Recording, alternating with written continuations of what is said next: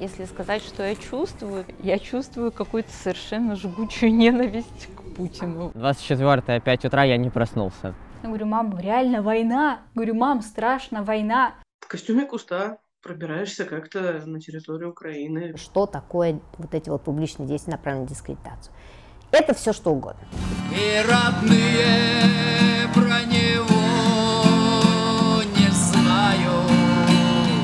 What can I do? Да хер там. Ну я вот не хочу реально за вас тут всех стоять. Я пока получала угрозы какие-то не очень определенные. Да я бы лучше сдохла по дороге, чем оставаться в этой стране. Вы из дружественної страни, блядь, или из недружественної? Тому ми вже 4 місяці знаходимося у Харкові. Ну, майже 5. Майже 5 вже. Я не хочу жить по приказу конченного старого маразматика. Ну, я поняла, что нужно что-то делать. А давайте отдадим Баварию Путину. Физиономия Шольца, он посмотрел на нашего мистера Путина. Ну, так сложилось, что я был действующим офицером, я служил немного в армии. Ніколи не думала, що росіяни зможуть таке зробити. Тогда я в первый раз подумал, что, скорее всего, я сейчас умру. Это реальность, которая приходит в любую украинскую семью. Эй, очнись! Вот!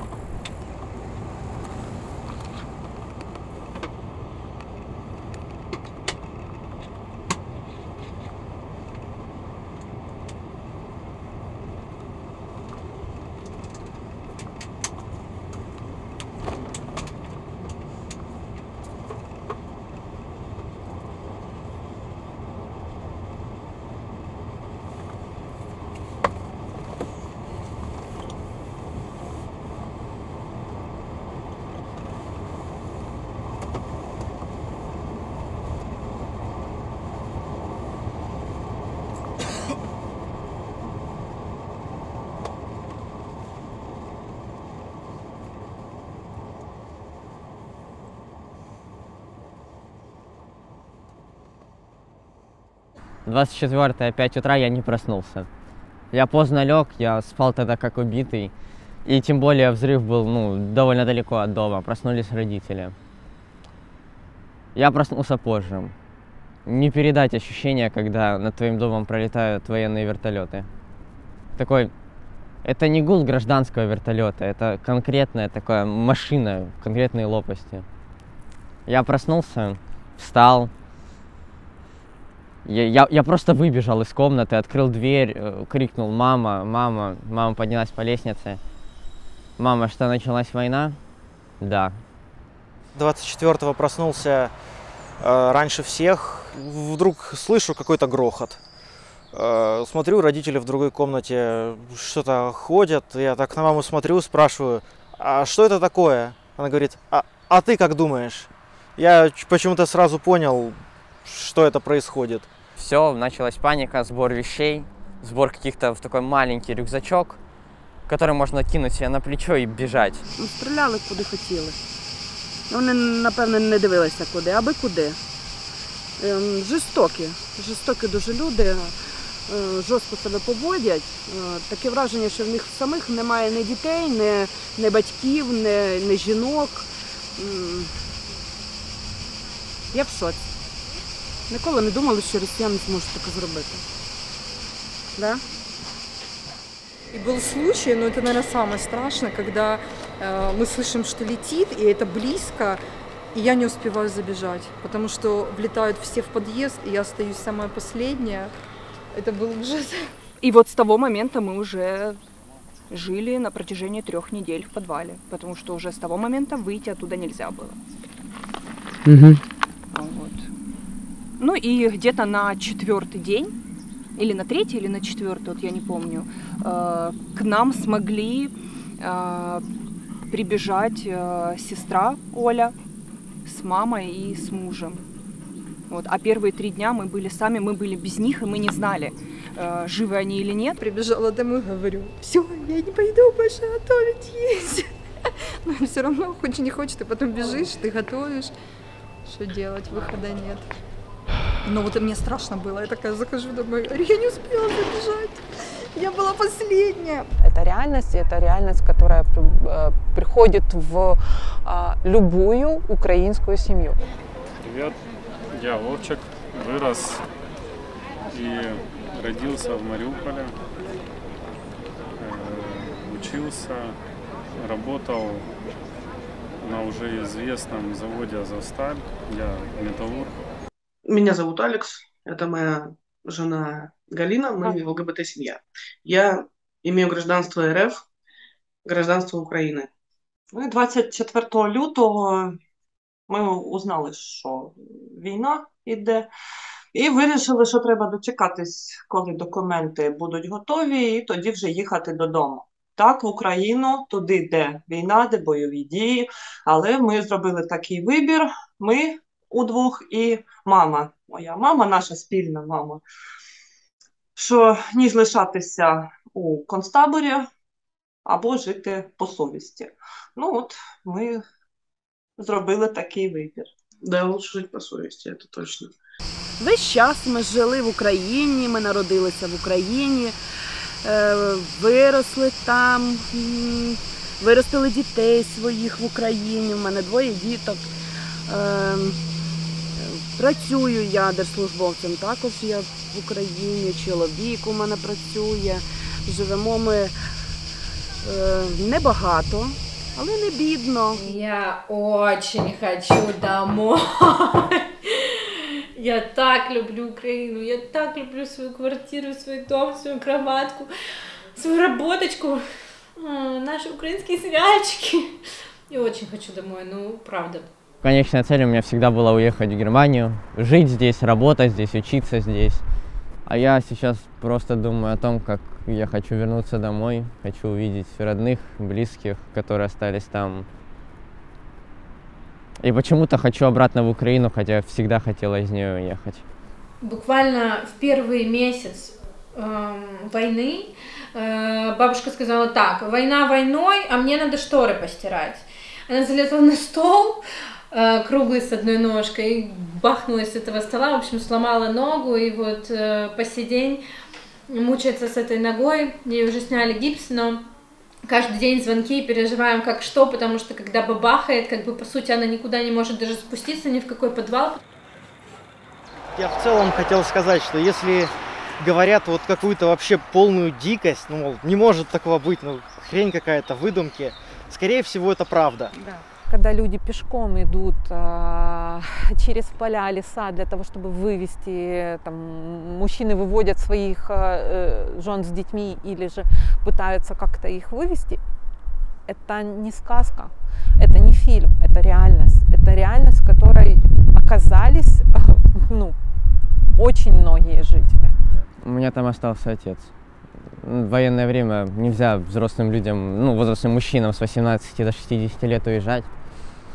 Я звоню ему, пишу ему, и я просто понимаю, что он мне может ответить. Сынок, у меня все плохо, зачем? Он так никогда не скажет. Он скажет: все хорошо, ждем победы, там, не знаю. Немножко было слышно. И вот этот вот момент, последний раз, когда я видел отца за этот месяц, за это время, пока я здесь, 3 недели, когда он меня обнял и посадил в другую машину, которую вела мамина подруга. Я читал новости, наверное, до 28-го дня каждый день по несколько часов. А потом я просто плюнул на это все. Я сказал, что я просто не выдержу. Мне какие-то новости мне пересказывают, какие-то еще что-то, но я уже не читаю об этом. Тому ми вже 4 місяці знаходимося у Харкові. Майже 5. Майже 5 вже. Війні майже півроку. Півроку війни, а як не соромно. От. Ну і от живемо,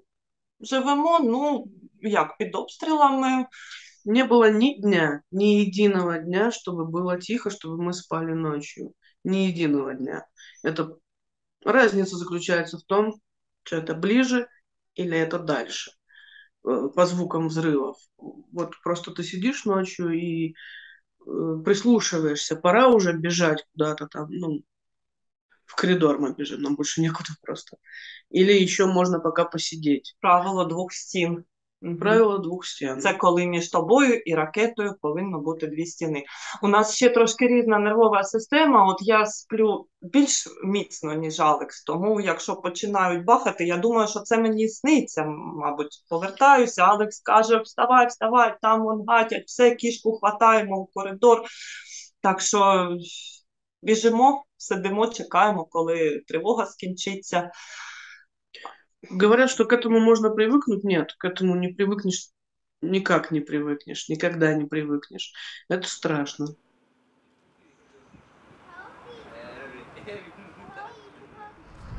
Живеш і, ну, тоді ми жили і думали, що прилетить, не прилетить. То самоліти літають, неізвісно, що думати.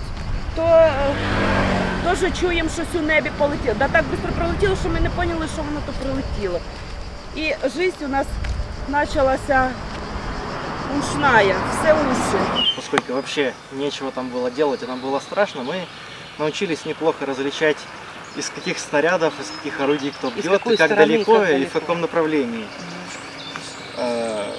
Град, например, когда запускают, такое чувство, что просто как будто проезжает где-то поезд. По небу едет как запуск, поезд. да. А потом куча взрывов подряд. Миномет — это один глуховатый звук, потом такой же отчетливый, довольно громкий взрыв. Авиабомба — это почему-то относительно тихий взрыв, но долгий, все трясется. Он тише звучал как-то, чем...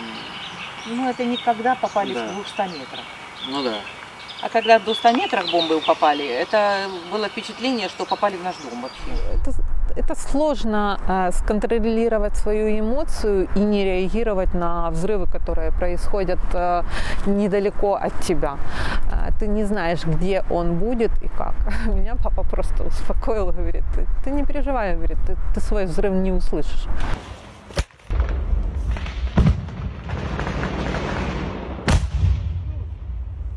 Оказывается, что в какой-то из моментов попадала буквально в соседский дом за 10 метров, в следующий соседский, и у нас во двор.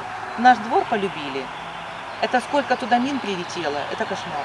Вот как все перемолото мясорубкой, там навес стоит, забор металлический, все вот клочья металла, завязанные в узлы. Стріляли куди попало. Завод, у нас той завод уже не працює 15 чи 10 років. Там і вплоть до того, що в місті і стекла вибиті, дверей немає, ні окон немає, там бомжі жили, собаки ночували. А вони обстріляли ще так на всю свою страну, так гарно розказували, що вони там уничтожили, вплоть до скільки людей, скільки техніки. Там нічого не було, там пустий каркас стояв того здання.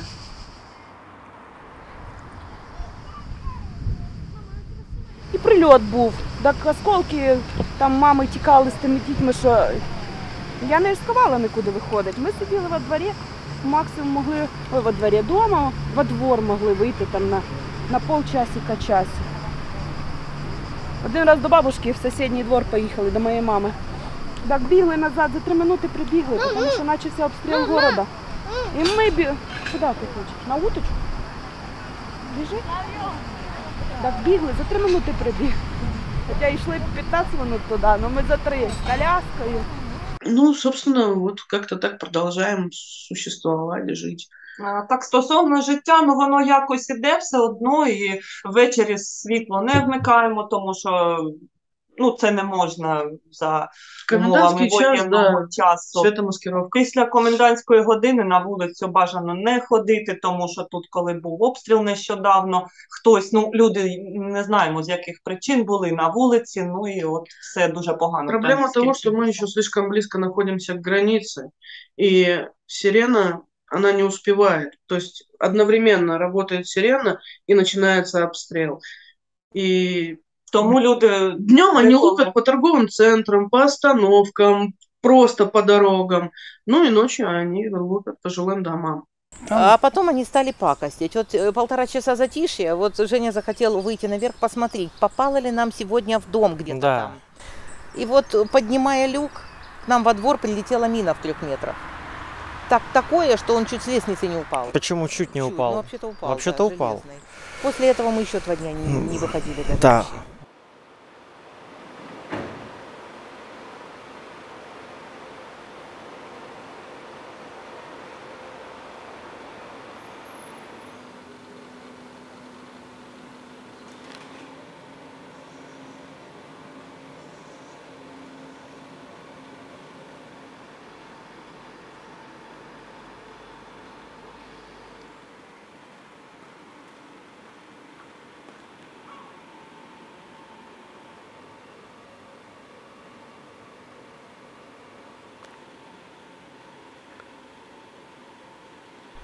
Я говорила на украинском, сестра говорила на русском.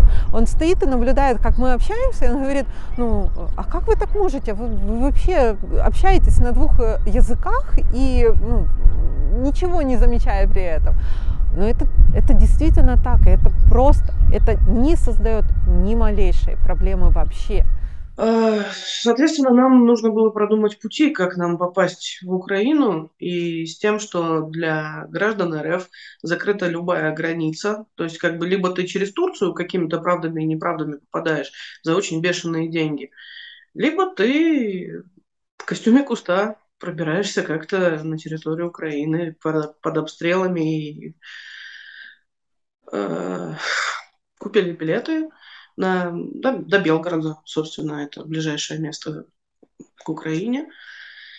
І вже почали искать пути, як нам попасть. Все життя помістилося у 5 валіз. Була одна 2 рюкзака і 3 чемодана, небольших таких. Так. І кішка у переносці, яка була в мене отак на спині. Сіли у поїзд о 5 ранку і поїхали на кордон. От на цей небезпечний кордон, на якому тоді бойові дії йшли, але краще так, ніж лишатися там. Быстрее меня прошла мама с Галиной, и меня уже там где-то минут 40 с документами помурыжили. А вы знаете, на что вы идете, а вы знаете, что там война, вы отдаете себе отчет? Да, отдаю полностью себе отчет. В общем, с горем пополам нас пропустили. Соответственно, со стороны Украины не было границ. И мы пешком до ближайшего населенного пункта, собственно, с этими чемоданами и кошкой. З валізами, так, кішка нас троє, а там на кордоні стояла черга, яка... Люди їхали навпаки у Росію. Да, була достатньо большая очередь. І вони так дивилися, що це за 3 божевільних, які тягнуть за собою таке майно, тут тварина на спині висить, куди вони пруться, там війна. Ми так з гордим виглядом пройшли скрізь і пішли пішки до найближчого населеного пункту, який, як виявилося, коли ми туди прийшли, був вже окупований. Окупована територія. Ми спочатку зраділи, що ми вдома, ми в Україні, нарешті. І потім виявляється, що там триколор на зданні адміністрації, що там військові, що люди живуть під окупацією і кажуть, а що? Так якось сталося, що ми можемо зробити? Около 5 мы взяли чемоданы, пошли пешком и шли, пока, собственно, нам по пути не встретилась машина, газелька, которая говорит, вы куда? Мы туда-то. Боже мой, ви так не дойдете, давайте я вас подвезу, я їду якраз за хлібом. А ми вирішили, що там всього лише 70 кілометрів, та дойдемо, як-то дойдемо, за 2 доби, може, якось доплетемось. Але от дядечко зупинився біля нас і підібрав нас. Да, подобрал, собственно, у нас и повез. Потихонечку, сначала было несколько, около 4 российских оккупационных постов, так. Они как бы ничего не проверяли, только у водителя. И следующий был блокпост Украины. Собственно, мой паспорт, это как красная тряпка для быка. Это все. Нас высадили, водителя скрутили лицом в землю, нам связали руки, нам надели пакеты на голову. И, собственно, мы сидели вот так вот с пакетами и ждали, когда хто-то нами займеться. Звільнили від пакетів, а там виявилося щось, як літня кухня, дивани якісь, табуреточки, таке все, кошечка, там книжка у когось лежала, військові, мабуть, читали. І на нас дивляться, так, людей 5 військових. И говорят, мы думали, ты привез нам тут 5 мужиков с российскими паспортами, а тут 3 женщины. А тут 3 баби і торгаш. Каже, хто такі? Ми спустилися пояснювати, хто такі, що ми от 2 громадянки України, одна росіянка, так сталося, вона зараз не перефарбує свій паспорт, але в неї там в Україні є дом, вона їде до себе, будь ласка, і все. Собственно, пришел командир, проверил все, задал вопрос, конечно же, прочитал, не лекцию, не нотацию, а Вот вы понимаете, а чего вы сюда претесь? Ну и снова объяснение, что вот так и так, да я здесь живу, в принципе, уже долгое время, ну вот пришлось выезжать, ну там тоже Ну, такая ми пояснювали, і командир казав, що ви тут лазите, тут передова, ви розумієте, що тут війна, тут не те, що прифронтова зона, отут гатять, тут нас вогнем поливають, що ви тут лазите? Ну, а що ми можемо зробити, що це був єдиний шлях вибратися з окупації? Ну, в итоге командир сказал, быстро перетащили, значит, все наши вещи в его машину, он нас туда закинул и повез, сказал, я вас довезу до Харькова, и, собственно, он это сделал, он нас туда привез, несмотря на то, что над головой периодически щось летало. Да, и летало, и гремело, и было очень жутко.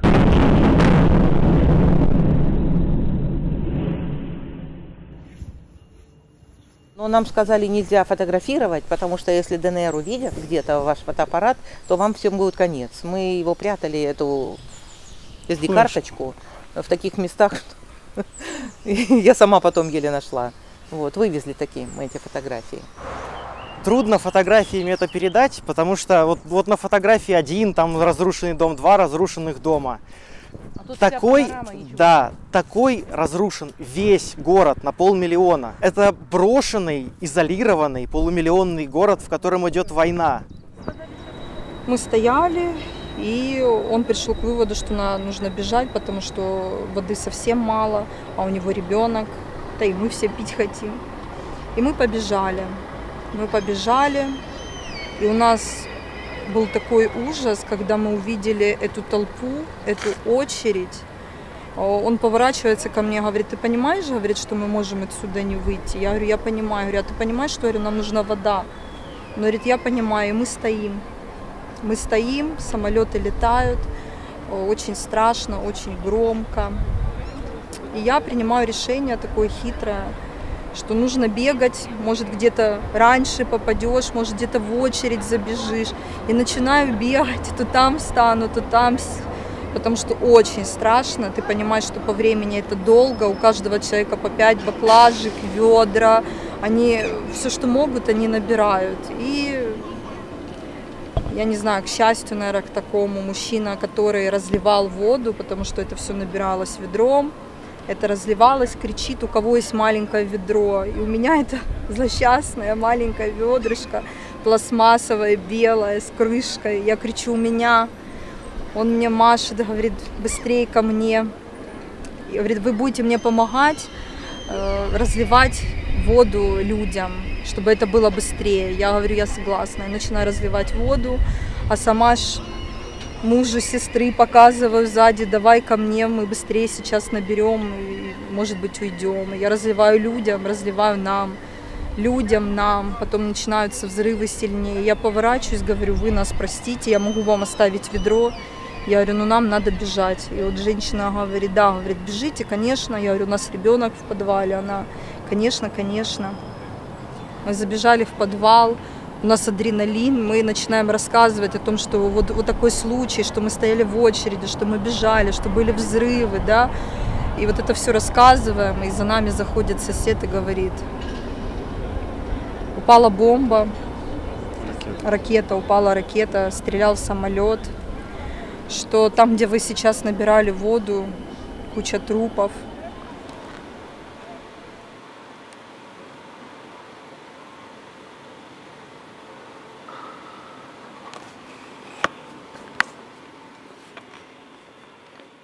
Ми гуманітарні пакети роздавали по бабушках, по дідушках, так по вулиці з тачкою у 4 роки. Бабушко, візьміть гуманітарку, дідушко, візьміть там пиріжки, сік. Ну, люди були задоволені. Была идея вложить в эти продуктовые наборы небольшие пакетики конфет, таких карамелек, ну что-то такого. Ну, нам повезло, мы попали на акцию и вложили туда круассаны там с разными начинками, но не в этом дело. И ты, когда видишь эту бабушку, которая открывает пакет, говорит, боже, сладкое. Не макароны, не крупа, а сладкое. И она прям с радостью с такой, боже, спасибо вам. И вот это действительно до слез, просто до слез. Да, я помню, когда мы такие...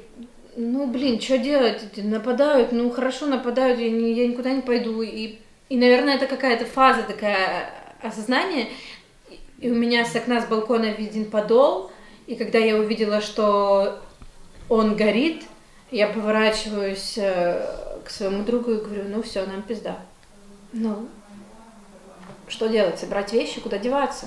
Also in dem Moment, als wir uns entschlossen hatten, dass wir die Türen gerne aufmachen wollen für Flüchtlinge, 1 bis 3 Personen, für mehr hätten wir einfach auch keinen Platz gehabt, war es natürlich eine große Unbekannte, weil wir nicht wussten, wer da kommt. Und wir haben zu dritt auch wirklich viel darüber gesprochen, dass wir mit allen Situationen, die da auf uns zukommen, erstmal einverstanden sind und schauen, wer da konkret bei uns landen wird. Und wir können rückblickend nur sagen, dass wir ein Riesenglück mit dieser Familie gehabt haben, dass sie uns echt alle 3 ans Herz gewachsen sind. Und das war von vornherein nicht sicher, aber wir wollten dieses kleine Experiment dennoch gerne wagen. Learns different words. You have to, you get it? Yes, yes, yes. Start here. Yeah. Every day was a new word, but we have to finish it. Because I speak English a little bit, Andrea very good. No, not very good. And Sorry. we learn Ukrainian and Russian words, German words and English. And this is our learn table. Our Table? dashboard. Table or dashboard? Dashboard. Dashboard. Yes. And for Gabo, for Stefan's son, where is this word? Party. Party. Вечериночка. It's a lovely word. Наш посыл, чтобы все убрались с нашей земли. Это все, чего мы желаем, честно говоря. И жизни детей, которые гибнут каждый день и продолжают гибнуть. И действительно крутейших парней, которые одели форму и взяли в руки автомат. Мы их теряем. И ich habe gesehen, dass die Ukraine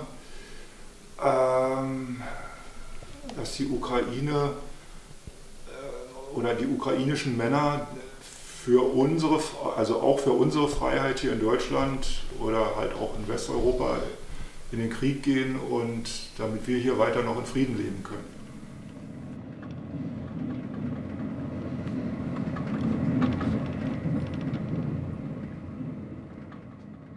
Когда я приехал в Испанию, в Малагу, я как раз попал, там было начало католической Пасхи, и меня автобус не довез до квартиры, где я должен был ночевать. Меня высадил автобус в центре города с чемоданом, пробирался сквозь толпу возбужденных, там счастливых, веселых людей, и на фоне постоянных воздушных тревог в Одессе, откуда я только что приехал, да, где там по 10-15 воздушных тревог в день, и видеть это беззаботное все существование в Европе для меня, конечно, было очень сильным шок-контентом. Я к этому до сих пор не привык еще. И вот сейчас, когда мы разговариваем, да, и здесь реально слышны сирены воздушной тревоги из-за границы с украинской стороны. Вот недавно были серии обстрелов по даже самым там далеким областям Украины с территории Беларуси. Вот. И в это же время сейчас вот буквально через дорогу в соседнем доме у людей какой-то праздник, там лично, да, там музыка играет, дети кричат, смеются, веселятся. Хотя до территории страны, где идут военные действия, буквально 1 километр. Находится 10 минут пешком.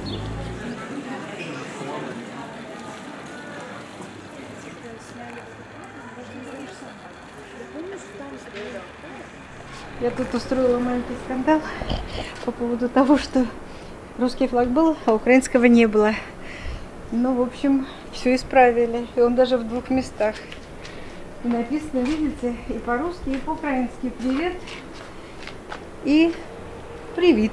И когда стали организовывать Willkommens-классы, и меня спросили, есть люди, которые могли бы там работать, я обратилась к 2 своим подругам, они обе из России, одна из Томска, другая из Питера, и они абсолютно четко, осознавая свою позицию людей, которые против войны и желающие победы, и сил Украине, они сказали, мы хотим. И Лариса, которая работала в туристическом бюро, она пришла работать в этот Willkommensкласс, потому что в этом ее отношение к войне проявилось. Я приглашаю по возможности интересных людей, которые могут поделиться своим опытом жизни в Германии. Вот я пригласила мою подругу Елену.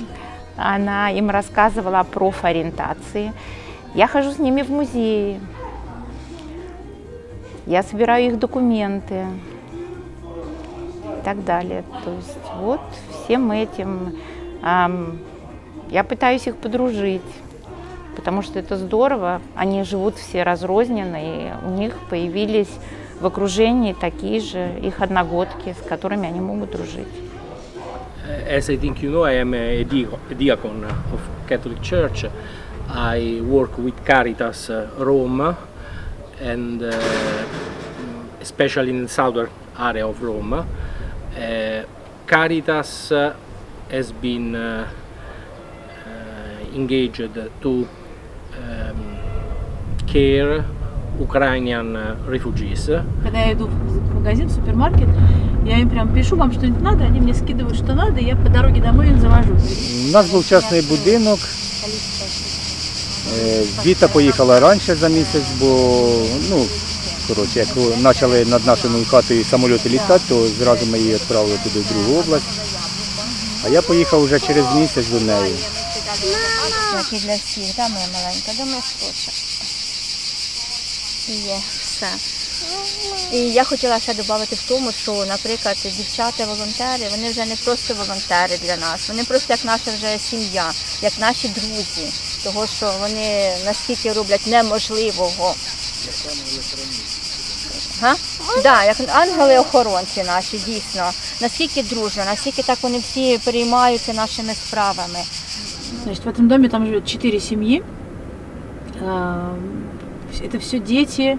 Это все семьи с больными детьми, которые приехали сюда по программе лечения. И, значит, одна семья, это мама и мальчик, какого-то у него там неврологического типа расстройства. Одна семья, мама, папа, папе разрешили выехать, потому что у него 2 больных детей, вообще 3 детей, но 2 из них больные. Девочка с расщепленным позвоночником, мальчик с ДЦП. Еще одна семья тоже с папой, потому что, опять же, из-за сложности заболевания девочка без пищевода, ей должны реконструировать пищевод. Еще одна девочка с глазами, у нее какое-то заболевание. Они все в ожидании операции различной степени реабілітації. Наше життя крутилося в лікуванні нашої дитини. Ну, отак. А тут ще й війна. Війна несла свої великі корективи. У нас є вдома бігова дорожка, тобто це дуже для нього хорошо. Там багато нашого. Дуже важливо і дуже багато фінансово займаємо, то таке, а дуже важливо для дітей. І ми старалися для них зробити. Из-за того, что они приехали как по такой больной, по больничной какой-то программе, они немножечко не попали в программу, не сразу попали в программу беженцев. Из-за этого у них проблемы с питанием. Им дают какой-то очень такой базовый набор продуктов, и у них все время не хватает еды, поэтому волонтеры в том числе занимаются этим. Просто им привозят еду, договариваются заранее. Одна волонтер выбила им, по-моему, какие-то поставки там через то ли Красный Крест. Но все время нужно за этим следить, потому что они реально, они еще не говорят ничего, они так вот покорно терпят, они реально все время оказываются без їди. Вони хочуть допомогти, я бачу, народ тут добрий, тут вони всі вежливі, тут не можу нічого погано сказати. Вони бачать, що просять, але вони просто не знають, вони в розтеряності.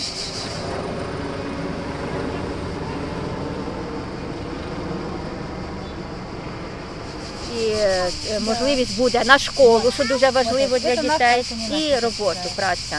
Що трошечки ми можемо працювати і жити, і якось вже входити в цю струю життя Італії, так як усі. Ми не хочемо постійно бути на чим забезпечені. Ми по мірі можливості будемо працювати і забезпечувати себе, і дітей. Так, і огород у мене є, я так скучила вже за городом, непривично мені. Так. Ми на город приїхали, на сад, яблуки, всякі фрукти, ягоди, малина, роздолі. Рядом річка. Что? Річка. Речка рядом, да. Здесь море, но все равно не то же самое, я понимаю. Не то. Ми в палатки собралися, у нас матраси є. Палатки загрузили, поїхали собі на річку 3-4 дні, бо більше тоді це вже перебор. Комарі.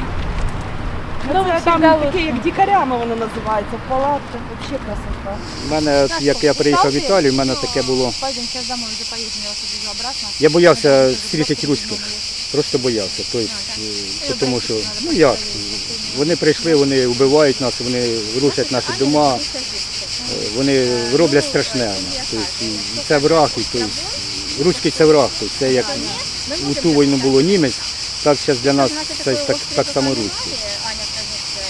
Але, слава Богу, я тут зустрів руських, яких в мене просто мировоззрення помінялося. Тобто, вони оказались мені настоящими друзями. Якось так, аж важко говорити про це, тому що я знаю, що на Україні мене не поймуть багато хто. Може навіть скажуть за прозаність, бо зараз поводиться з руськими. Тобто, ну, я розумію їхню позицію. Але хто мені тут перший прийшов на допомогу, то це руські.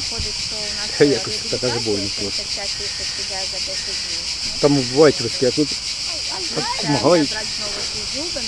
Це просто, не знаю, я не можу зараз, пробачте, не можу говорити, переповнюється.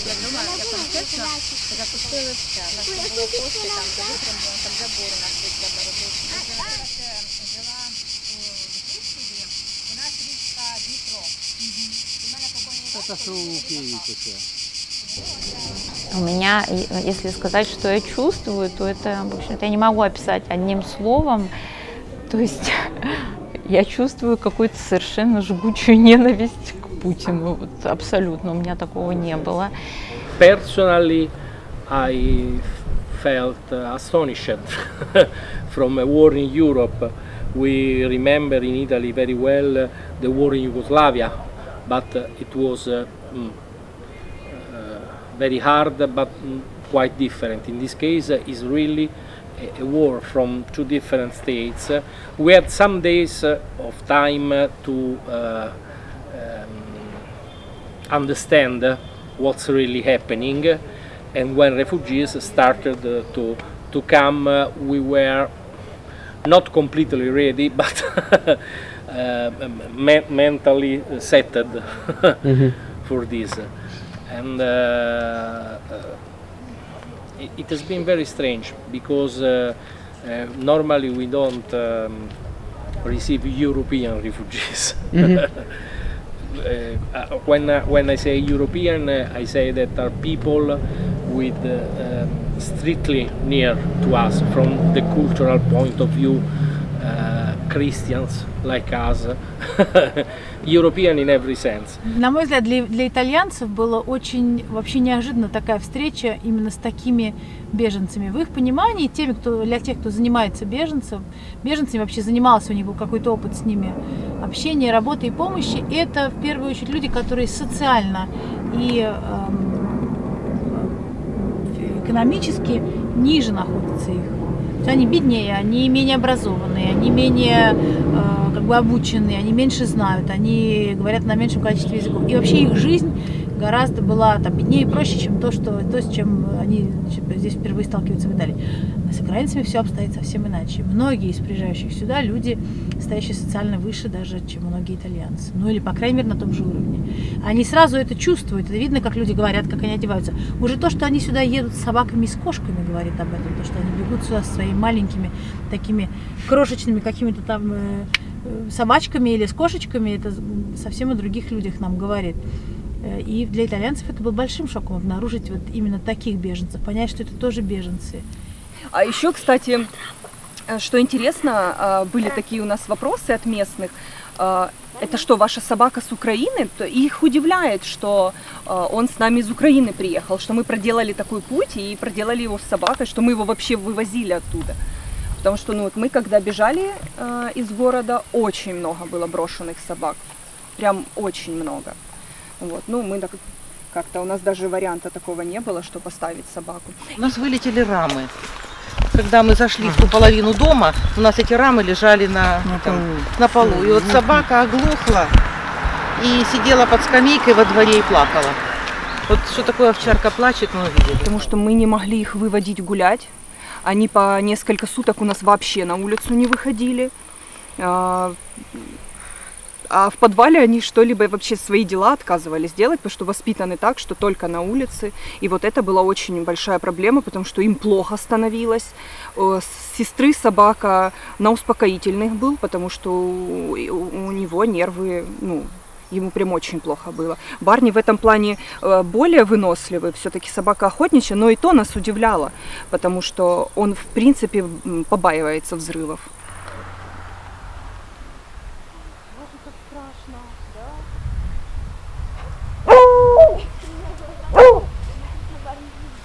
Деткам намного легче все это было переносить, потому что он постоянно рядом был. И вот даже тот момент, что он лежал рядом, и они его постоянно гладили, вот как-то, ну, от этого легче. Да и не только детям, и взрослым тоже от этого легче было. Барни, блин. Вот. Барни, вот это вырежу. Сядь, садись, садись. Все, будь умничкой, посиди, пожалуйста, спокойно.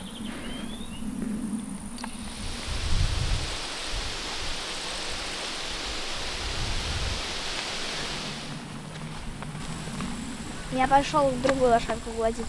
О, смотри. Мам. Ой, что ты делаешь? Мам, смотри. Боже, он сейчас завалит. Они листья едят? Да, прикинь. Он походу, если эту. Ешь. Мам, стой, стой, дай я ему. Try to come up. Я не знаю, где мне где-то попалась такая замечательная статья, чей-то пост, вероятно, что беженцы, они вот как все люди, они все разные. Есть беженцы, которые, ну, такие патриоты, которые сами пойдут волонтерствовать, которые сами потом следующих будут принимать, которые будут работать вместе с этими людьми. А есть беженцы, вот как бабушка у подъезда, и все плохо, и это не додали, и сюда приходится в очереди стоять. И когда, ну, немцы слышат вот это постоянное недовольство, я понимаю, ну, что им это не нравится. Но вот правда, там ведь не отбирали, что мы принимаем только хороших беженцев, настоящих патриотов Украины, мы принимаем только честных, порядочных, благодарных. Мы принимаем всех. Those people we have seen were very disoriented and need socialization. So also, if we could offer a field to play for children, for boys and girls, or a room to meet, or the church to pray, so to give a sense of normality. And this war, I guess, showed up that the ordinary Russians, the ordinary Ukrainians, and the ordinary Europeans are pretty nice people. Да, у нас был такой великолепный праздник. Мы решили собраться, устроить большой гриль в саду и сказали, каждый приходит со своим украинцем. Но у нас оказалось, что у каждого, причем у каждого, у кого-то этих украинцев, ну вот как у нас было уже к тому времени 12 наших украинцев, которые конкретно к нам приехали. Я не знаю, сколько украинцев приехало по-моему, к Юле. Юле 9 человек, ее муж привел еще 5 человек, потом, ну, Наташа. Это, и мы всех собрали просто у нас в саду, чтобы люди увидели друг друга, познакомились, может быть, подружились, чтобы у них не было ощущения, что мы здесь одни. Все пропало, все пропало. Нет, мы все время говорим, ребята, мы здесь рядом, мы готовы помогать.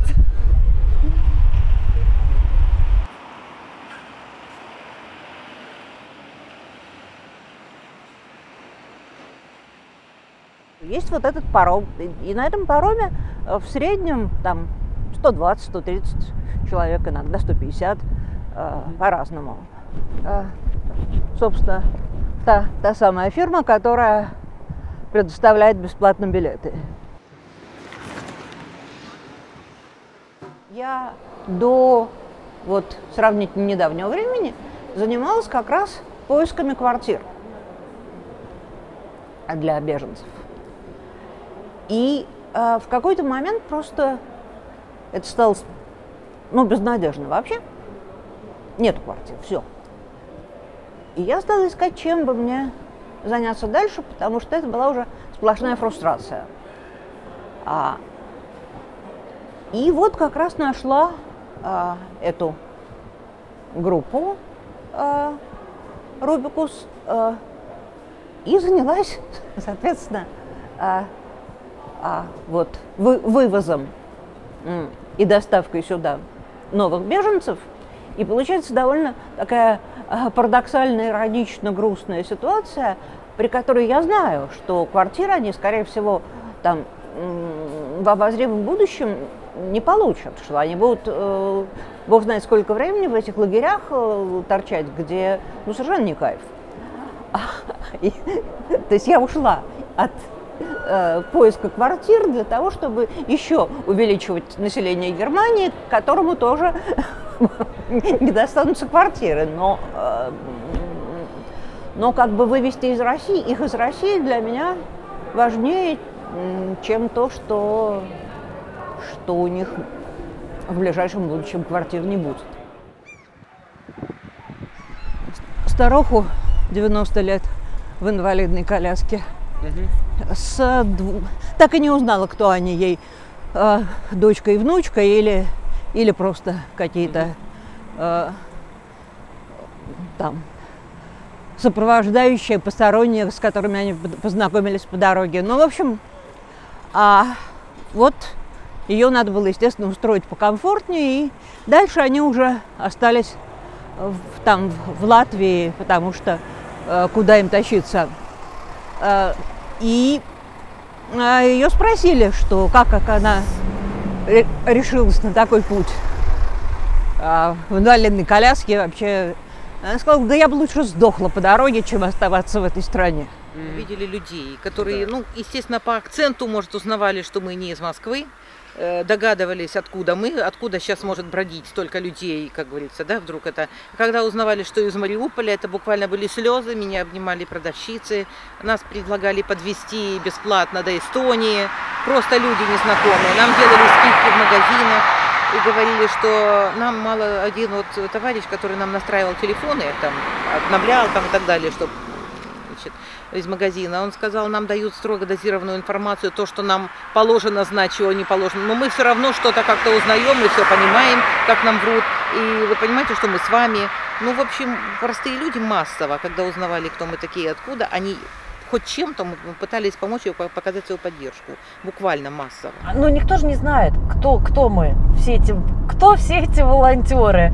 Ни наши полицейские из органов, ни беженцы, никто не знает, кто-то. Мы какие-то эти... Странные люди, о которых никто ничего не знает. И мы всех пугаем, потому что у нас мало информации. Чтобы вот что-то сделать, помочь, чем могу. А что я могу? У меня есть время и машина. Вот. И руки, ноги, голова. Все, больше у меня ничего нету. Но с этим тоже что-то можно сделать, тоже чем-то помочь. Ситуации, когда разрушаются связи, когда происходит страшное, люди стараются сделать что-то хорошее. Вообще, когда началась война, у меня был такой маленький нервный срыв. Вот эти все помедитируй, прими ванну, отвлекись. Это все не работает. А вот общение про вот это страшное, что вот ты себе навыдумывала еще хуже, чем было, там был-то ад самый настоящий, а в голове он еще хуже. И вот общение с людьми на эту страшную тему, оно как-то вот эмоциональный, вот какой-то вот лечебный эффект имеет. Обычно этот процесс включает в себя встречу, заселение, проводы, иногда какое-то общение промежуточное. Вот. Но началось все с того, что, я считаю, мы нашли лучшее сейчас применение этой пустующей жилплощади.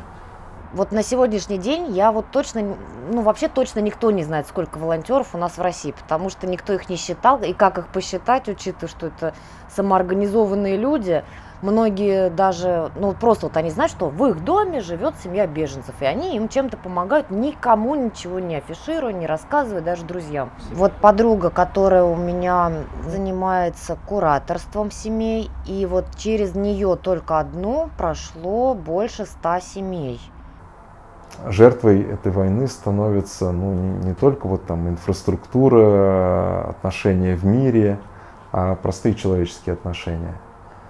И возможность что-то починить, это возможность где-то помочь в восстановлении хотя бы чего-то, хотя бы отношения между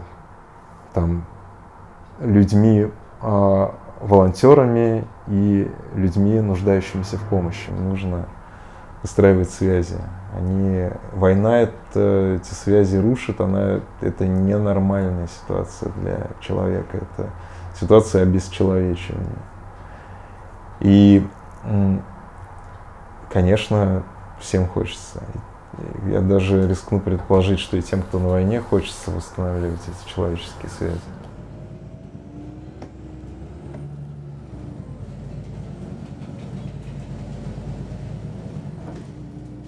Когда ты звонишь туда, в Украину, это, конечно, преодоление страха, услышать этих людей, услышать, что они скажут. Вот. И когда я позвонил, я услышал, что они очень рады моему звонку. Вот это вот чувство вины, о котором ты спрашивал, оно все равно у тебя не после этого это не чувство вины, но чувство беспокойства, стресса, да, я понимаю. Обиды, боли, оно превращается в такую смесь, которая тебе мешает разговаривать с людьми и идти на контакт.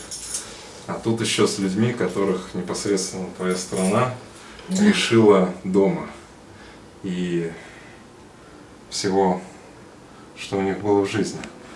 Вот, и сначала страшно идти на контакт, а потом постепенно ты понимаешь, что это как раз то, что нужно делать.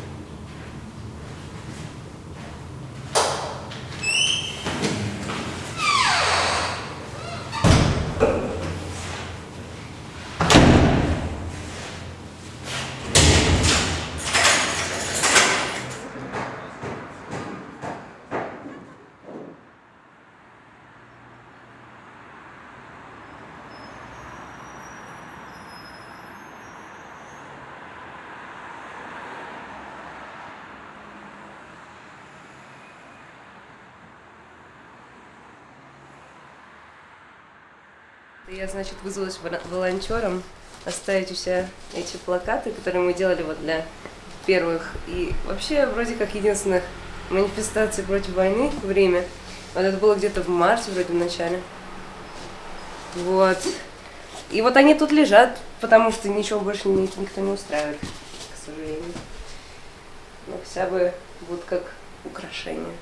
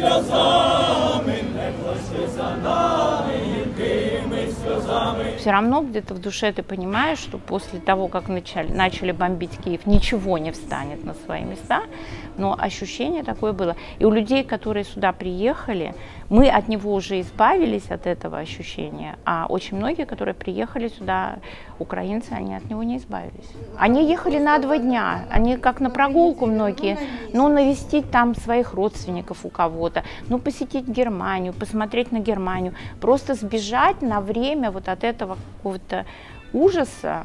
Ведь те, которые, вот самая первая волна, они видели бомбежки, но они не видели последующего ужаса, который происходил. И они думали, ну, от этого надо сбежать, надо увезти побыстрее детей, надо самим отсюда сбежать. Ну вот мы, раз такое случилось, мы навестим Германию, мы посмотрим Германию, там, посмотрим Францию, посмотрим Италию, Швейцарию и так далее. И ну, через неделю, ну, через месяц максимум мы вернемся, все закончится. Приходит осознание, что мы не в ожидании уже, а что это наша реальность на ближайший год. Я думаю об этом очень много, и я понимаю, что и война кончится не скоро, к сожалению, к великому, и история беженцев, украинцев, она на очень-очень долгое время и еще вперед будет продолжаться, а люди не готовы были к этому. И вот это вот, наверное, самое сложное. I think that it concerns probably all European and world governments have some responsibilities in a sense or in another. Obviously, for me, is incredible that 2 nations today in Europe start a war to solve problems. О, смотри. Fuck war, между прочим. И перевернутая Пасифика. And the Russian-Ukrainian war shows up where Europe is heading on, and it scares me. It scares me a lot.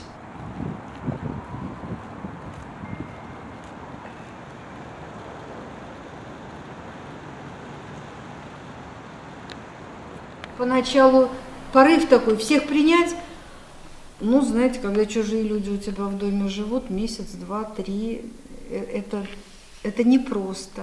Ну, все непросто. И легче сказать, нет, ну это же не может продолжаться вечно. И вот вроде как будто бы уже сами украинцы становятся виноваты в том, что они все никак не победят. В общем, есть такое. Ну, а немцы тоже, знаете, и пропаганда русская, и усилия сказываются. Тут недавно совершенно моя ближайшая подруга немецкая, Эйфа, она мне сказала, слушай, ну чего Зеленский, ну уже отдали бы они Путину то, что он просит. Я сказала то, что бы сказала моя дочь, фрау Бадер, а давайте отдадим Баварию Путину. Не, ну там примерно столько же уже он захватил, вот как Бавария. Ну вот он скажет, я хочу Баварию. И я у нее еще спросила, фрау Бадер, а Германия бы билась так за Баварию, как Украина за свои земли? И она замолчала, она не знает. Wars simply should not exist. See, we believe that after Second World War in Europe the lesson was so hard that no new war can happen. Then we had the Yugoslavia situation, now we had this other situation. So war should not exist, but it's always a real danger. So I also worked with the Ukrainian refugees on the main station in Prague.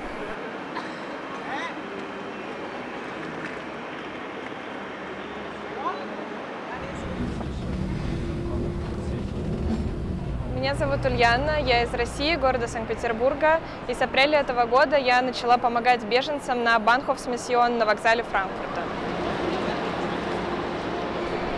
Банхофс Миссион – это организация, которая исходно помогает людям, попавшим в беду на вокзале во многих крупных городах Германии.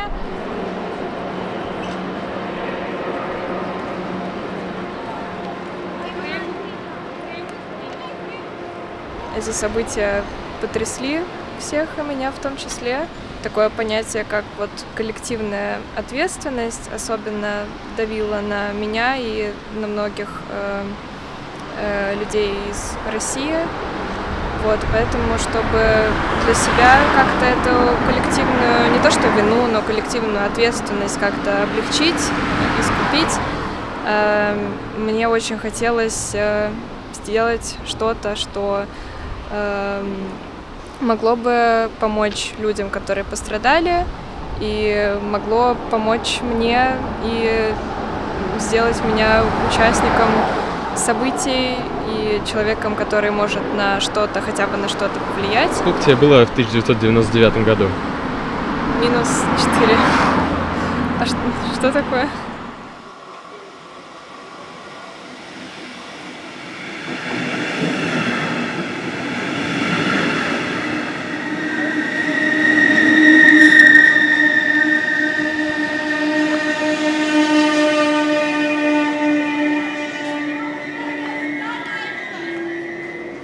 После того, как началась война, я думаю, ну все, пиздец, и что сейчас будет? Но это тоже как-то было такое состояние, знаешь, странное.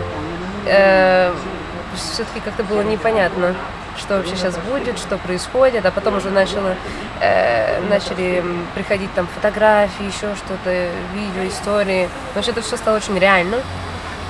И как-то сидеть сложа руки было очень неправильно, ну, по-моему.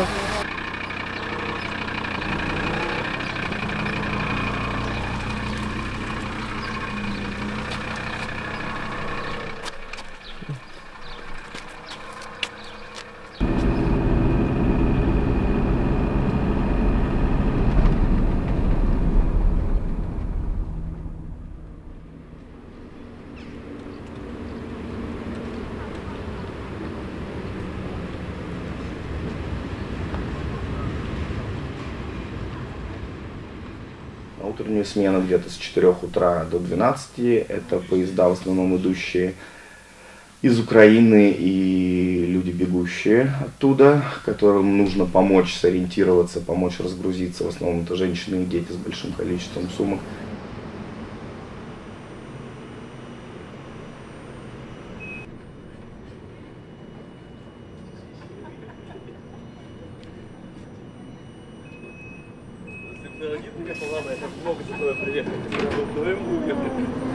Что, вы там чуть не остались?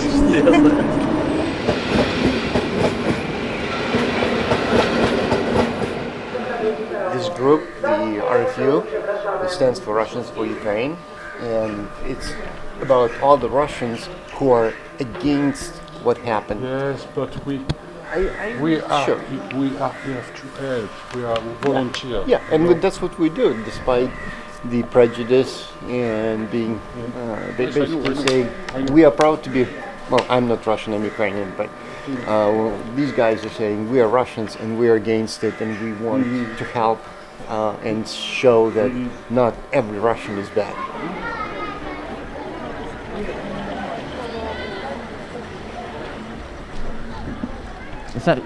Было бы очень просто ненавидеть русских, по сути. Ну, вот, это было бы самое простое решение каждого в этом мире. Ведь есть за что. Ну, то есть, я искренне люблю и уважаю 20 тысяч русских, которые вышли на митинг для остановления войны. Искренне ненавижу 200 тысяч человек, которые вышли на стадион, чтобы поддержать Путина. И не говорите мне, что эти люди заложники режима. Они не заложники режима, они то, благодаря чему этот режим стоит. Прекрасный пример, как только в Украине начался устанавливаться режим, который не подходил государству, у нас случилось, точнее не государству, а людям, у нас случилась революция. Нас тоже паковали в автозаки, как любят выражаться протестующие в России, что их просто арестовывают, не дают ничего делать. а у нас погибло 100 человек. Против нас брали и применяли оружие. Но вот когда народ по-настоящему хочет что-либо добиться, он поступает так. Ну, естественно, я не виню 20 тысяч человек, что они не хотят умирать. Я их не виню за это. Я виню 200 тысяч, за то, что они хотят, чтобы умирали другие. Любой человек, который пишет в социальной сети «Я против войны», который выходит на улицу со знаком пацифика или тем более с большим плакатом, этот человек фактически идет осознанно в тюрьму, в полицейский участок. Если с ним ничего не происходит, то это скорее, не знаю, может быть, повезло, или не пришло время, или еще что-то. То есть любой человек, то есть любой голос, который вы слышите из России, это не просто какой-то голос, может быть, недостаточно жестко говорящий, что они там не поддерживают войну и давайте придеремся к чему-то. Нет, каждый такой голос – это голос человека, который готов пойти на плаху, который готов за это сесть. Да, при этом я согласна, мало таких голосов, может быть, недостаточно, все равно несравнимо с тем ужасом, который происходит в Украине. Это правда, да, но все равно не надо забывать, что это голос из страны, где много лет подряд людей сажают, выгоняют, дискриминируют, пишут гадости на их дверях, пишут на них доносы, некоторых убивают, некоторых травят, может быть, не убивая, но все равно причиняя ущерб здоровью. И все ходят, те, кто что-то делают, в общем-то, под этим вот дамокловым мечом, что с ним может случиться что-то плохое. До какой степени плохое, они не понимают, но понимают, что, в общем, до значительного. Через 600 метров поверните направо. What can I do? What?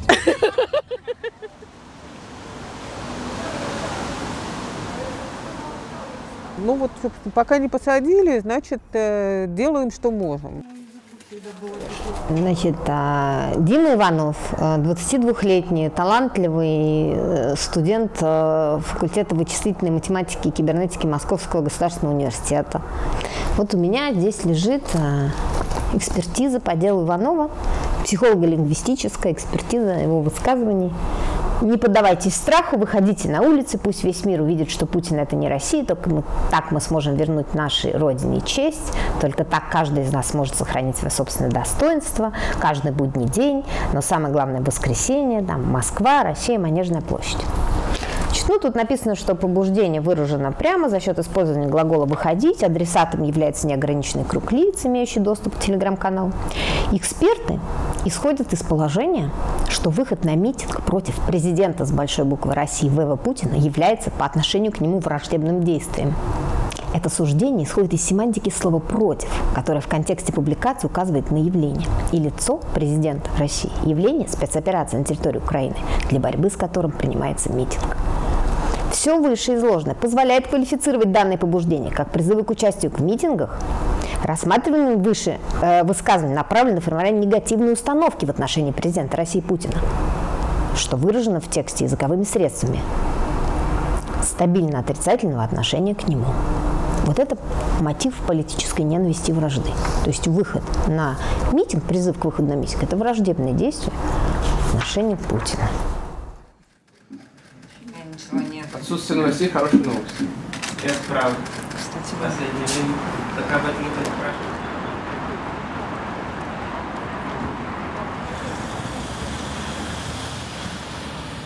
То есть, когда ты читаешь, то у тебя какое-то чувство неловкости какое-то, потому что, вроде, по идее, это должно быть смешно, наверное, но это не смешно, потому что люди сидят в тюрьме.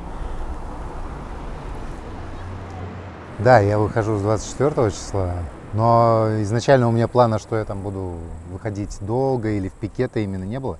Я шел вообще митинг искать, не нашел митинг и стал пикет, с тех пор стою. Моя статистика это только про тех, кто подошел или как-то прореагировал на меня, но, конечно, большинство просто идет мимо.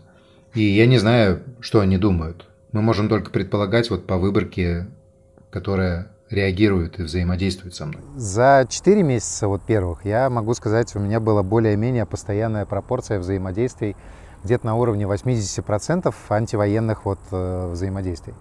То есть у меня была абсолютно реверсивная картина тому, что дается даже в оппозиционной прессе. У меня абсолютное большинство взаимодействий, это начиная просто там, я не знаю, рукой помахал, там крикнул что-то издалека, там, я не знаю, тебе средний палец показал, вот подошел, поговорил, реплика, диалог. Вот это вот все 80% было антивоенное. Активное меньшинство, оно за счет своих действий как раз и кажется большинством.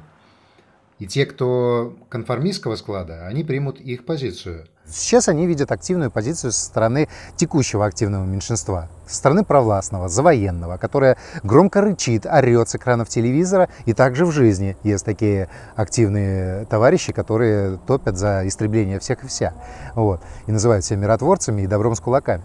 Вот. И вот они видят это все, и они не видят чего-то другого. Они говорят, ну, все вокруг за, вот, они говорят, ну, ты смотри, они же вот действуют, все вокруг, и они тоже принимают это мнение. Дело в том, что люди знают, что здесь не сажают миллионами, допустим, в тюрьму, и думают поэтому, что нет массовых репрессий.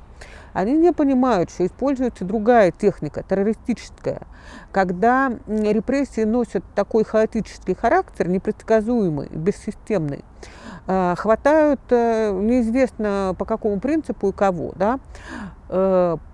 И поэтому никто не знает, за что вас могут репрессировать. То есть этого ждет каждый человек и в любую минуту. Это как ты, если видишь террориста, у меня было в ситуации в жизни такой, первая мысль, ну ладно, я умру первый, потому что я ближе всего к взрыву, а вторая мысль, как далеко я смогу убежать. И вот первая мысль у меня была, что нужно выйти на площадь, пускай я сяду. А вторая мысль, ну а кто будет воспитывать моего ребенка, зачем эта жертва нужна конкретному человеку? И когда ты оказываешься вот там, уже далеко от места взрыва, да, такое ощущение, что уже взрыв произошел, и мы уже все в раю. У меня вот было какое-то время абсолютно такое ощущение вот этого продолжения сна, продолжения этого сериала про то, как все умерли и в раю, но на самом деле в аду.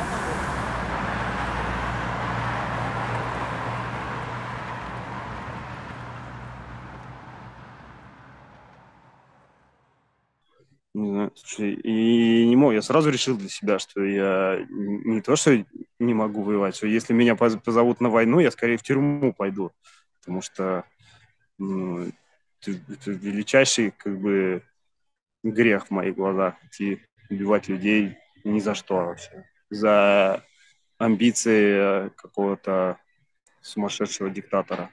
Ну, так сложилось, что я был действующим офицером, я служил немного в армии. Я закончил военно-морское училище, служил офицером, уволился, когда там Сердюков сокращение устроил. Ну и, в общем, было очевидно, что вопрос времени, когда они офицеров запаса, которые реально служили, как бы начнут призывать. Вот, я, в общем, принял решение об отъезде 23 сентября. Вот, мой друг позвонил мне в 2 часа ночи, и с ним до этого обсуждали, и как бы уже понимали, что, по-хорошему нужно бежать как можно скорее из страны.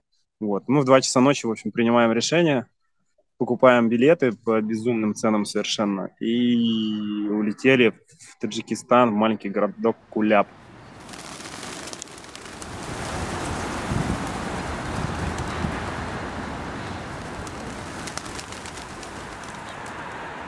Почему до сих пор я стою и меня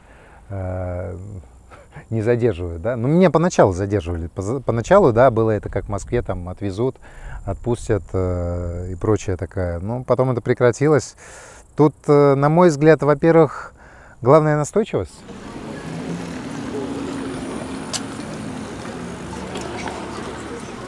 Вот все смотрят на Москву и Питер, и у нас это витрина жизни, что до войны, что сейчас. И если до войны это была витрина жизни такой социально-экономической, то сейчас это витрина вот такого отсутствия, вменения отсутствия прав. То есть у нас руками оппозиционной прессы как раз-таки подается нарратив о том, что ты действовать не можешь. Это бесполезно, тебя сразу задержат. Все смотрят, и вот мне до сих пор, я стою 5-й месяц, ко мне люди подходят и говорят, как это так тебя не задерживают? Я им начинаю объяснять, мотивировать, они говорят, да что ты говоришь, звездочки, вон в Москве за звездочки задержали. Я говорю, эй, очнись, вот. А он мне про Москву. Ну, я поняла, что нужно что-то делать. И вернулась в Россию что-то делать. Сходила вот на суд.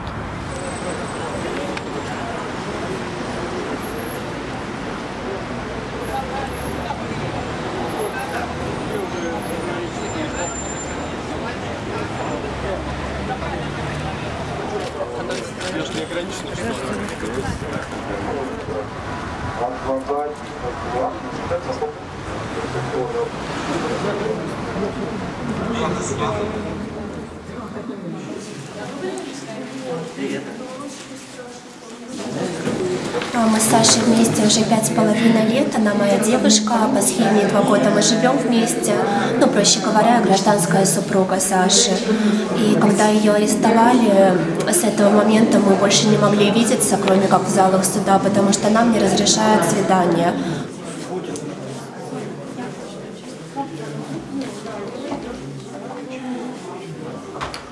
Сегодня в суд мы вызвали в качестве свидетеля кардиолога, которая пояснила о том, что действительно Саше необходимо лечение и прохождение обследования, которое просто невозможно сделать в стенах следственного изолятора, в котором сейчас находится Саша. Почему сажают девушек? В частности, в Питере. Ну и вообще. Мне кажется, большую роль в этом сыграли события в Беларуси. Потому что белорусская революция неудавшаяся, вот мирная революция, вот эти мирные протесты, многотысячные, практически весь народ вышел. Этот протест имел женское лицо. Они посадили, Лукашенко посадил мужчин и решил, что бабы, что с них взять. А бабы оказались очень эффективными. Тишина. На основании службного руководства инстанции судей ЦПК суд постановил ходатайство следователя удовлетворить задержание под стражей в отношении обвиняемого Чевенко Александра Юрьевича, 13 сентября 1992 года рождения, на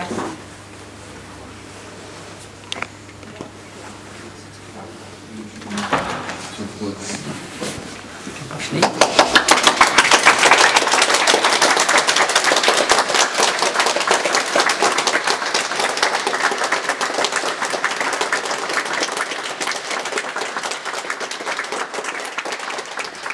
У меня цель не в том, чтобы показать, что я какой-то там хороший, и тут стою, вот он герой, а мы все под ним. Вы же понимаете, мы тоже все хорошие, он просто наше мнение выражает. Да хер там.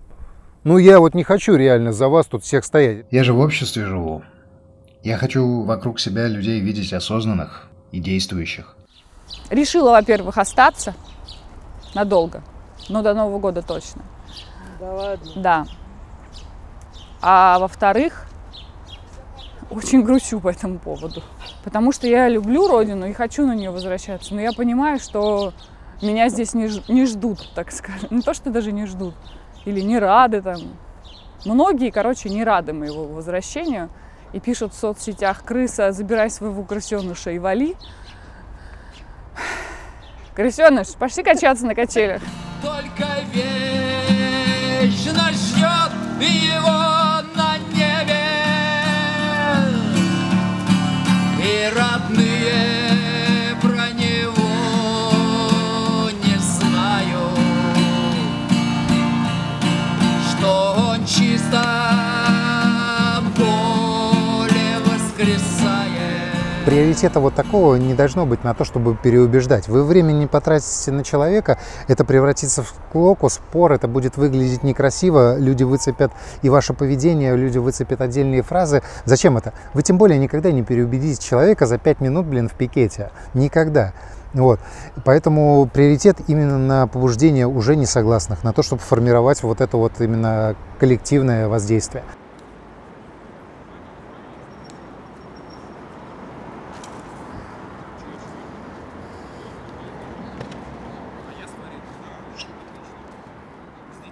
Не зря то тут, то там люди как-то ненароком вспоминают чемпионат мира по футболу 2018 года, включая полицейских, которые там стояли, которых отобрали сознанием каких-то иностранных языков, которые радостно бросались к каждому иностранцу, не спрашивая, вы из дружественной страны, блядь, или из недружественной, к любому, с радостью, что они могут как-то изъясниться и показать им, как пройти до Красную площадь. Вот этот момент показал, что на самом деле хотят россияне. Вот мое глубокое убеждение, что они хотят вот этого. Вот этого они хотят. Дружить, принимать у себя фестивали, карнавалы, футбольные матчи и радоваться. И со всеми дружить. Пьянствовать, целоваться, обниматься и танцевать на площадях. Вот. А нас ввергли в этот ужас. So what we did is that the bunch of friends of mine, we were taking pictures of ourselves with just simple notes like nice greetings for Prague, and I don't know, and it was, and like we know the good Moscow is alive, and like these super stupid support signs. And it kind of struck me how it resonated. Like it showed up that it was probably more important than it showed in the beginning. Well, it's not about I wouldn't care about Ukrainian refugees or Ukrainian soldiers or Ukrainians in general, but I guess this war kind of made people into the categories, and I couldn't see any category ordinary Russian that is not demonized, and I felt the need to, you know, to hug the Russians because no one else did.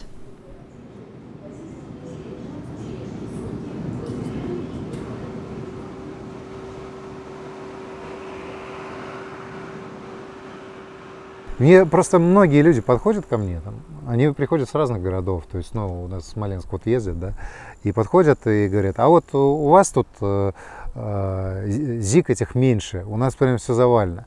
А потом с такого же города подходит человек и говорит, сколько у вас тут этих Z-плакатов, у нас так нет, с одного и того же города.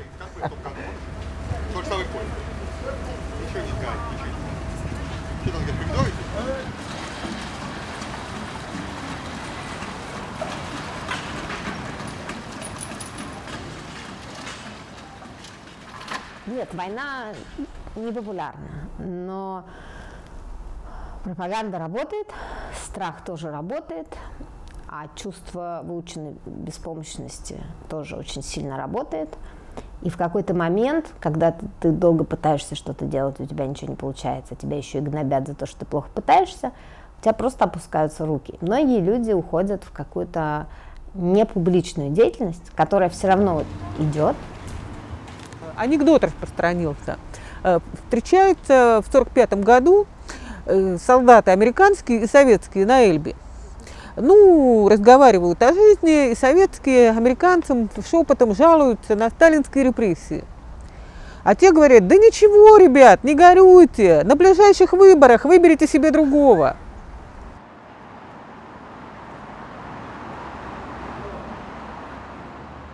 Что такое с точки зрения практики, что мы можем говорить, конечно, на примере 2000 дел уже, что такое вот эти вот публичные действия, направленные на дискредитацию.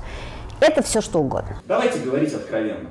Если уж я и хочу кого-то дискредитировать, то точно не армию и не российского солдата, который вынужден выполнять приказ, даже если приказ преступный. Я прекрасно это понимаю. Как я уже говорил, я имел дело с военными. Я 4 года возглавлял призывную комиссию.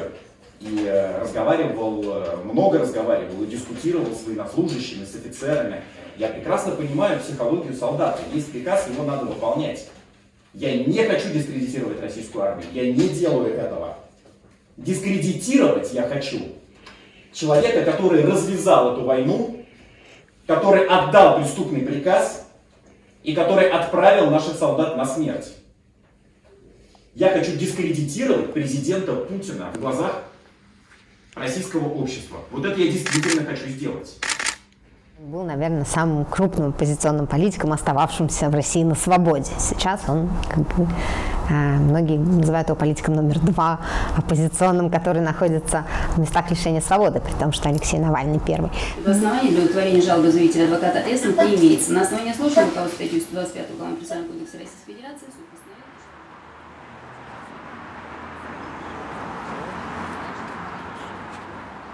Мне кажется, что вот конкретно в случае с Яшиным, это тот хрестоматийный пример, его и в мирное это время всегда было достаточно тяжело выпихнуть на какой-то форум, на какую-то конференцию. Он предпочитал работать и заниматься своей политической деятельностью внутри страны. Собственно, он именно в наших таких демократических оппозиционных кругах всегда этим славился. И задавал правильный вопрос: а почему я должен уезжать? Пусть уезжает Путин и его приспешники. Поэтому мне кажется, что об этом он не жалеет. Он жалеет о происходящем в целом, то, что сейчас происходит с нашей страной. Но вот то, что он сделал именно этот выбор, в моем понимании и как мне представляется, он реально не жалеет. Ну, а как говорил один деятель из Латинской Америки, история меня оправдает. Так вот, история и развитие событий оправдает Яшина и покажет его полную правоту. На основе состязательности сторон функция.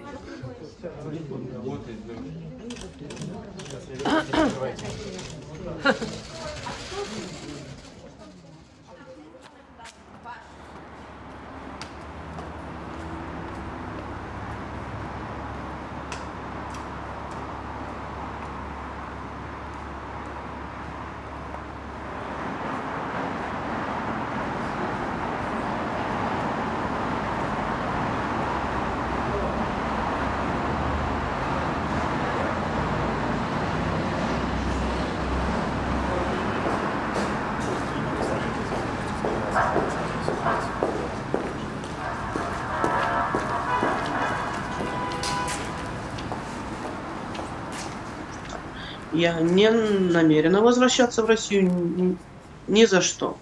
Собственно, вот это вот все, я даже не знаю, правительство, не правительство, но оно сделало все для того, чтобы я не то что ненавидела, а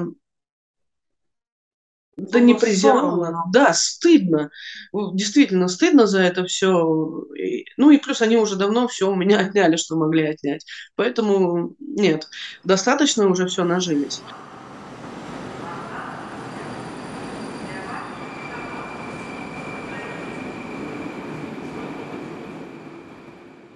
Почему вы не уезжаете из России? Да пока не отчаялся.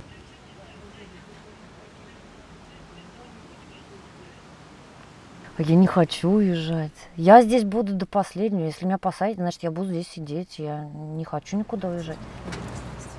Если дома течет кран, надо его чинить, а не переезжать из этого дома. Надо налаживать жизнь здесь. Ну, как бы раньше времени просто уезжать, но это не совсем понятно. То есть у меня тоже очень много знакомых, которые уехали, они считают, что вообще опасно, все опасно, хотя я ощущаю некоторое недоумение, потому что, на мой взгляд, им лично что-то конкретное не грозило. Мне кажется, что все-таки в основном стараются сначала угрожать, а потом уже действовать. Поэтому в том случае, если я получу такие угрозы, я пока получала угрозы какие-то не очень определенные. И самое вот для меня неприятное и страшное, да, все хотят эмигрировать. И у меня ощущение, что я останусь здесь одна, одна я и Яшин в тюрьме. И все.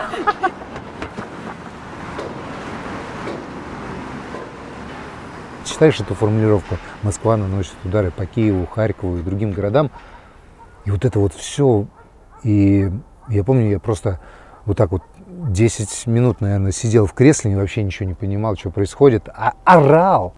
И я чемодан открыл.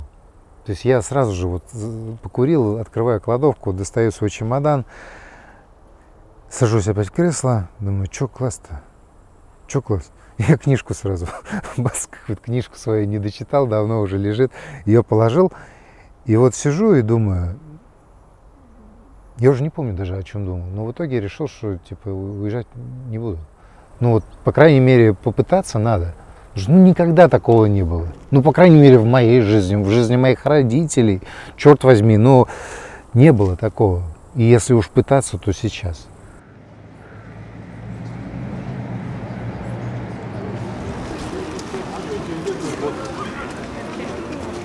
Проверяй.